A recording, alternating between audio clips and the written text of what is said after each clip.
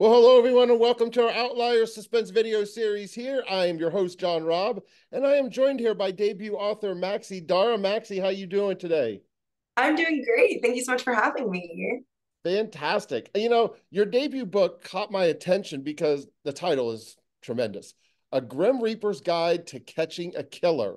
And now this is book one in your Scythe Mystery series. So we know that there's going to be more, which is very exciting news. And I'm sure you're very excited to have that out. So why don't you tell everybody a little bit about what you got going on here in this first book? Absolutely. So book one focuses on Kathy Valens, who is 42, and she lives a pretty standard life except for her job, which is as a corporate Grim Reaper. So basically, in this world, Grim Reaping has been corporatized, and now instead of it being someone in a black cloak with a scythe, it's a company called Scythe.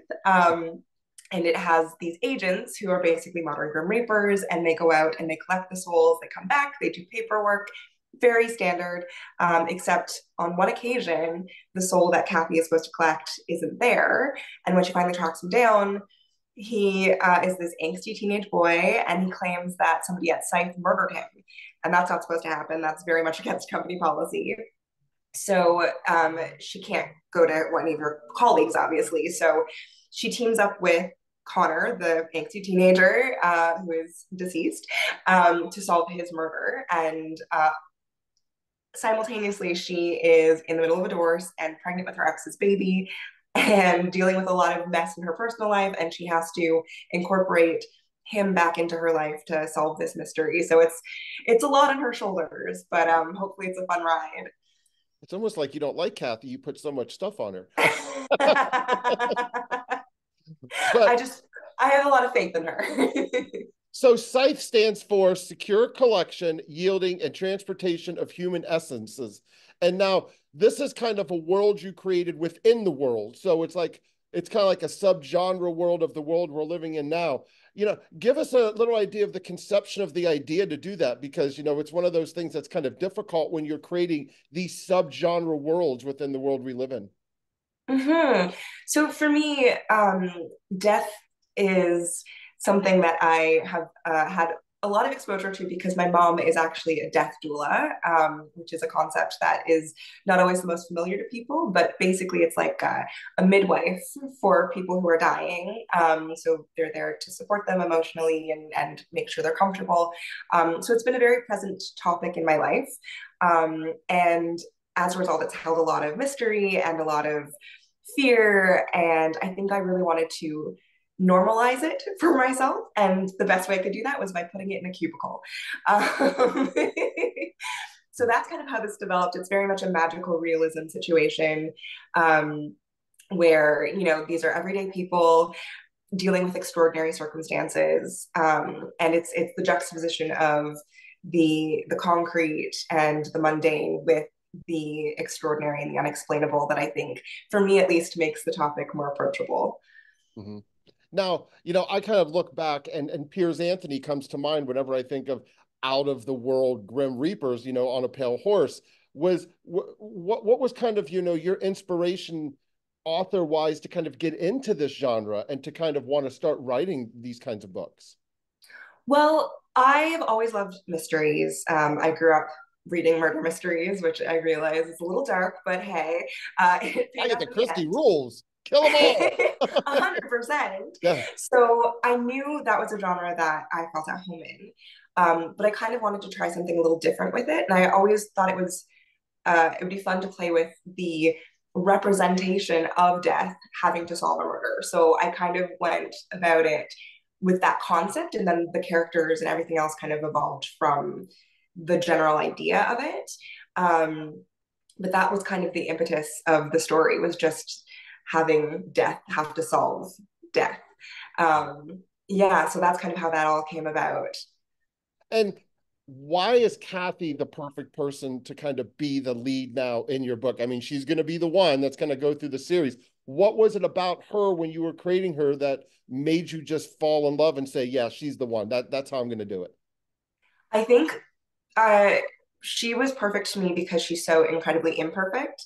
And Mm-hmm. I feel like in fiction a lot, we see characters who are very idealized, who are sort of fantasy versions of ourselves. And I think it makes sense. Of course, we want that as a form of escapism. But I feel like sometimes it's really nice to see ourselves reflected back in the heroes of stories, and in, there's a little bit of a romance with her ex-husband, and to see that just everyday people can be romantic heroes and to solve mysteries and do all these extraordinary things while living an otherwise ordinary life. I think for me, at least, that's something that I strive for in my daily life, to have those extraordinary facets of life. And I think it's fun to see, somebody who is just somebody you'd see at the grocery store doing these incredible things. Yeah, and kind of looking at them and saying, I wonder what their life's like. Yeah. People do that. You kind of sit at state fairs or casinos and you see people walk by and you're like, I wonder what their life's like. Exactly. Yeah, people watching is definitely a bad habit of mine, so I completely relate to that. Now, so did you start out? Are you a plotter or you write organically? I'm very much in the middle. I Okay. tend to come to a story with the beginning and the middle, or sorry, the beginning and the end of the book in my brain, and then sort of very loose plot points that I want to scatter throughout. And then I just kind of dive in and let it evolve organically, or at least as much as possible. And did you know that this was going to be a series, or when you kind of were shopping the book and getting an agent, was this just going to be a one-off? How did that kind of work itself out? So I actually wrote this to be a one-off. Okay. I felt very much by the end of it like Kathy's journey was complete, and honestly, with my second book, which is currently in revisions, uh, it's a different protagonist. So we're exploring different agents in Scythe. Oh, Um, okay. yeah, which I'm having so much fun with, because in a company there's all kinds of people doing all kinds of Yeah. jobs. So it's so much fun to be able to see what their lives are like. But yes, this was definitely always intended to be a one-off. And then when I got the book deal, which was a two-book deal, I was like, well, what else can I explore? And I realized I had an entire company of people to explore. And then you just decided, all right, we're going to go for it. So now is the company going to be set in one location? Are you going to move it? Or things going around? How is that going to kind of work dynamically? So the second book is also at Scythe, but it's a different branch of Scythe in a different part of the country. My plan as it stands right now, and these things are very much in flux, but I would love to explore a few different branches and then have a sort of a culminating situation where we get to revisit old characters and see them work together in a very new dynamic for them. So that's my hope as of right now. Now, being a debut author, of course, you had a long time to write this first book and think of it. And then all of a sudden you sell a two-book deal and you're like, I don't have a second book. And they're like, yeah, but guess what? Your deadline's May 1st or whatever the deadline date is. And you're like, oh my gosh, now I got to write under a deadline. So how was that kind of for you? Because, that's something I talk about it, you hear the music and things. It's like, took the band forever to write their first album, but now they got to write their second one right away. And sometimes, that leads to like pressure. How do you handle that? How'd you handle that? Honestly, I'm very lucky in the sense that my whole career trajectory has kind of led me to this. So I was a journalist for a while, and that taught me how to work under tight deadlines. Mhm. And I've been writing for such a long time that I'm able to turn out things pretty quickly. And I also am a person with anxiety. So having a deadline breathing down my neck was actually great, because it was like, all right, well, this is all I'm going to focus on so that I don't have a panic attack. Oh, poor thing. That's too bad. So October's a great month to kind of bring this out. Now, are you a big Halloween fan? Like, do you love the Halloween holiday? I love Halloween. I'm very into spooky season. I consider myself a recovering goth. I was a teenage goth, and there's a big part of me that I still love, cemeteries, and I still love bats and black cats and all of the things associated with, the spooky season. And I feel like there's so many different ways to enjoy the season. As much as I say all those things, I'm also a coward. So for me, the tone of Grim Reaper's Guide and books and media like it, where it's lighthearted, but there's still those elements of spook. That for me is the ideal way to celebrate this month. Yeah, I think that there should be more of an advent calendar for Halloween time. Start October 1st. Because my daughters and I, it's always like when October 1st hits, it's like, all right, which scary movie? Let's get the schedule going. And it always culminates with, of course, the greatest movie ever made, which is Halloween 78. Mm. And that's like, our Halloween movie that we're going to watch. I now don't live in the same city as them, but we're going to see them next week and we're going to get together for our Halloween spook movie next week when we're going to go see each other. But do you kind of have that kind of schedule? I mean, I know people kind of do like Christmas movies, It's a Wonderful Life, and I'm like, let's get some fun stuff in there. I'm creating new traditions kind of as I go. I find this year was the first year I've ever seen Hocus Pocus, which is wild because it's such a Oh, classic. okay.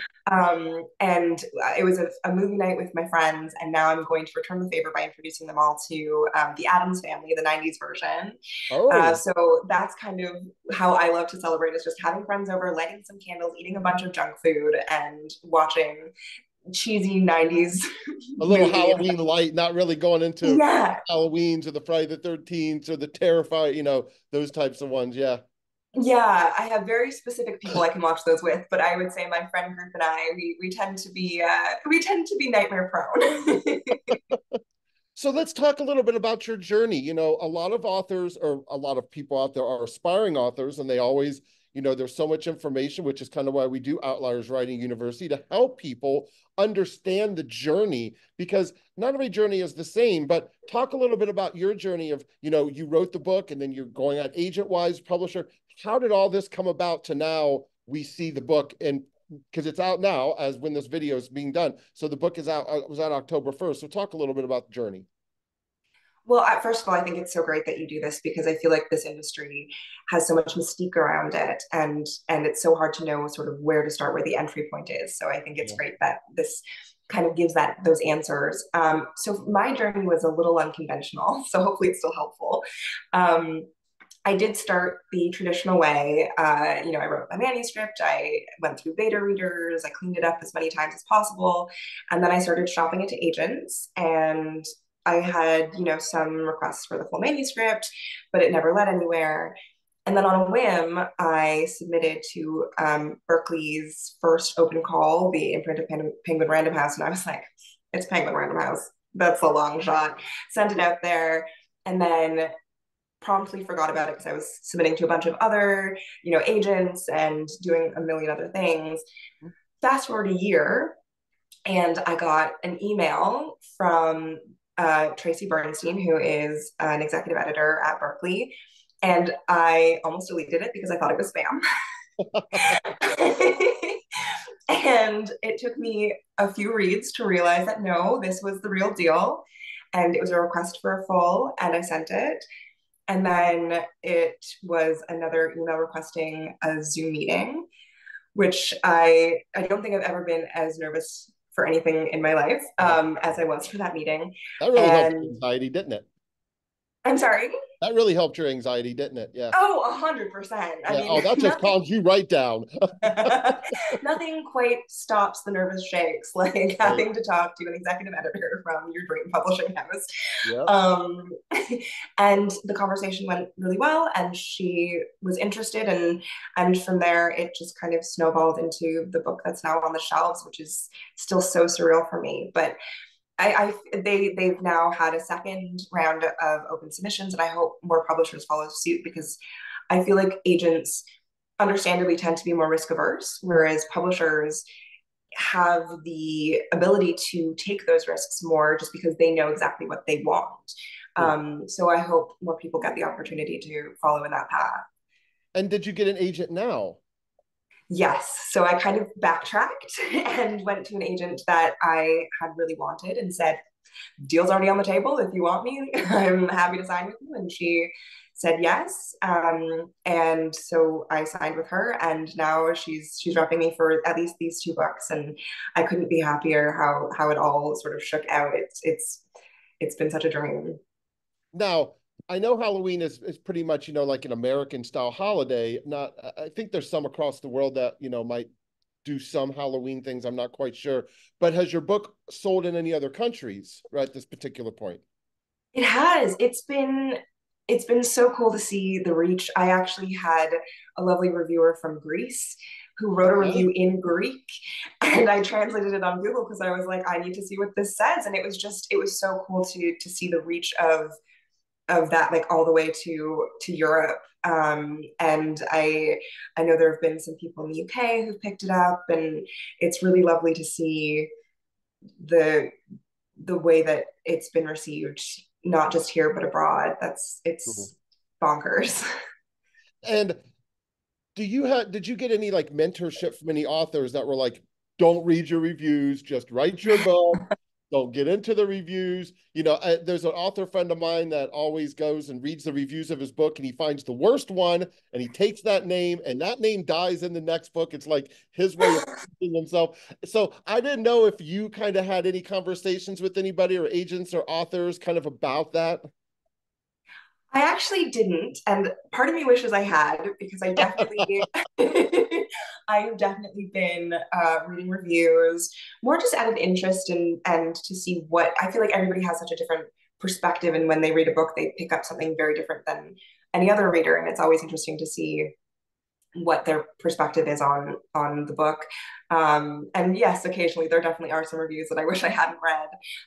But then for me, I'm trying to frame it as more of just an educational tool of, okay, this is maybe something I can improve on in the future. Because I think as artists, we're always learning and growing and adapting, and sort of sponges for other people's perspectives so that we can then reflect the world back out. So that's what I'm telling myself anyway. Is we'll see how long that lasts. We'll see how many reviews I can get through before I just need to leave Goodreads alone for a while. And now that the book is out, and again, the book came out on October 1st, Grim Reaper's Guide to Catching a Killer. Uh, how was, I'm kind of at the tail end probably of your publicity. How has it been for your first kind of publicity tour, talking with people, getting interviews and doing those kinds of things?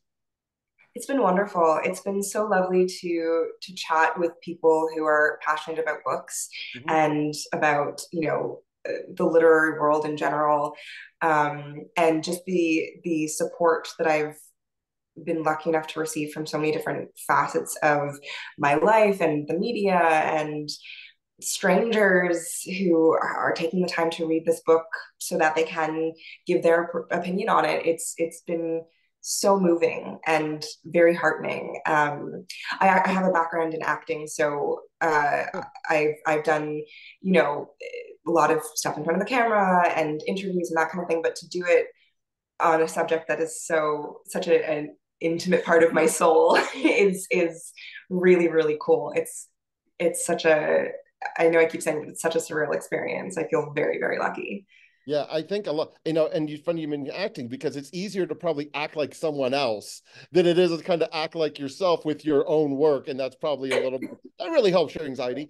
Um, so, but I mean, I think it's wonderful that you're kind of out and and you're kind of getting out there because I always say, writing the book is easy, but getting someone to buy it, that's the difficult part. Um, and just getting yourself out there. Have you had, what kind of experiences at book signings? Have you done anything like that? Have you been involved in any conferences you're going to go to? How's that world going to be for you? Yeah, I had my first book signing on Tuesday, which was such Right. a cool experience. Um, a lot of lovely people came out, that I some that I knew, some that I didn't. The people at the store were so lovely. It's such a cool communal experience. Mhm. And I have my first sort of conference panel reading tomorrow in Toronto, which I'm really excited about. Cool. I feel like this is a time of new experiences, and I'm so excited to get to try all these things that I've always sort of fantasized about and never thought I'd get the chance to do. So it's been amazing so far. Well, it's really important to, network with other authors and get with other authors because, that's how you're going to get blurbs and kind of back and forth and kind of get more into the world. So, do you have any schedule for 2025? Do you think you might be hitting some other conferences that you know of, or are you just going to pound away? I hope I get to do more conferences. Right now, my schedule kind of tails off at the end of next week, and hopefully it'll pick back up. But that's kind of where we're at right now. We're just kind of taking it one thing at a time. I think with the book launch still being so fresh, we're kind of focused more on like the launch side of things, and then we'll go into more of the readings and that sort of thing as we go. But there's definitely a lot I'd love to do, and I hope to keep getting the opportunity to do these amazing events and experiences. Mhm. Now, the link to your website will be in the interview. It's posted, but I'm going to let everybody know that it's maxiedara.wixsite.com/maxiedara And that's probably the best portal for people to kind of find out all the new information and everything that you got going on, right? Absolutely. I'm also very active on Instagram. I definitely post a lot of book stuff there. I also post a lot of questionable memes there in terms of questionable humor. Not always funny, a lot of dad jokes. But if you're into dad Hey, jokes, nothing wrong with a dad joke. hey, no, I'm a big proponent of a dad joke. So if you're into dad jokes and cute animals and occasional book updates, that Yes. is also a very good place to find me. Fantastic. Well, I want to say congratulations so much on the book and great on the journey. I mean, that's a great story to just, non-agent, just kind of get into the contest and boom, there you are. And then you're kind of looking at the agent like, here I am. And, and they're like, yes, you are. Let's go. So that's kind of, I mean, that's kind of cool. And again, everybody, the book, Grim Reaper's Guide to Catching a Killer, out now. Make sure you grab a copy. Book 1 in the Scythe series. So can't wait to see. And I'm sure book 2 is probably going to come out next October. You're probably going to be on that cycle. So congratulations. And thank you so much for spending a little bit of time with us to talk about it. Thank you. And thank you so much for chatting. This was lovely. All right. You have a good one. You too. All right. Bye-bye.